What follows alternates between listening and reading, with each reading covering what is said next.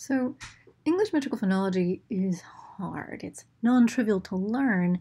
First of all, for the same reason that it's hard to learn lots of stuff about language, it's that there are many data points that are ambiguous for which parameter value or constraint ranking they implicate. And, again, this is a normal problem for language acquisition. We call it poverty of the stimulus when the data are compatible with many alternative hypotheses. So again, here we have parameters whose values must be set, or maybe we have constraints where we want to decide which constraint is more important in the language, right? And they're conflicting.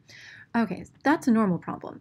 A less normal problem, and one that is true of English metrical phonology, is that there are many irregularities, right? And this is maybe less common for acquisition. Usually there aren't a lot of exceptions to the system being acquired, but in English metrical phonology, there certainly are. So first of all, there are interactions with morphology. So for example, if you add certain types of morphology that are productive, this doesn't change the stress pattern, even though all grammars that we have been looking at these different representations would base their stress patterns on the syllables present in the word. So if you add syllables, you're probably changing something, but we don't see that. So early, earlier, same stress pattern. Pretty, prettiest, right? You add that morphology, you still have the same pattern. Sensation, sensational, sensationally, right? Still the same stress pattern even when you're adding syllables, right? So that's not expected under these approaches. There are also interactions with syntactic categories. So for example, stress contours may be different across syntactic categories even though the syllabic word form doesn't change. So we have this set of nouns versus verbs that have this underlying syllabic word form. So conduct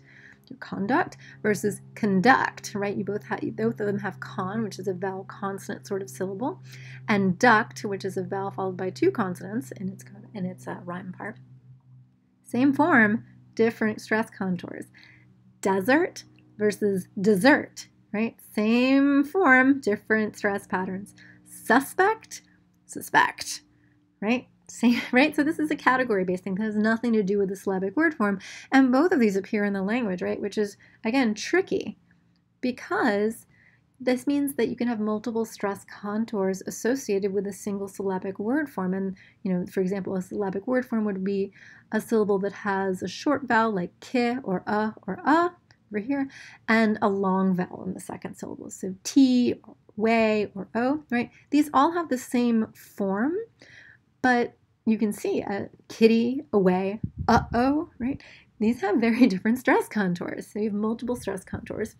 This is problematic because the grammar in parametric representations is only going to be able to generate a single stress contour per form.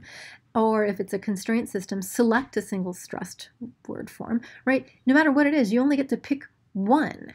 And that's a problem because there's more than one, right? This is your basic issue. So the upshot of multiple stress contours is no one grammar can account for all the stressed words in the input. You're going to have to deal with the fact that there are exceptions, right? So how big of a problem is this in English child-directed speech?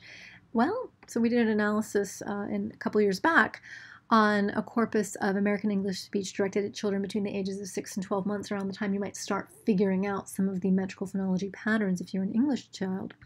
And it turns out this happens a lot, right? So no matter which of these different representations you're looking at, because they all make slightly different distinctions over what counts as the forms you're looking for, like a bunch of them, 73 of 123, over half, 86 of 149, over half, 166 of 452, over a third, have multiple stress contours, right? You're not going to be able to account for everything, right? So this means that maybe you need to sort of adjust your goals for acquisition is to identify a grammar that can account for a good portion of the word level stress patterns in the language, because you're not going to be able to actually handle them all.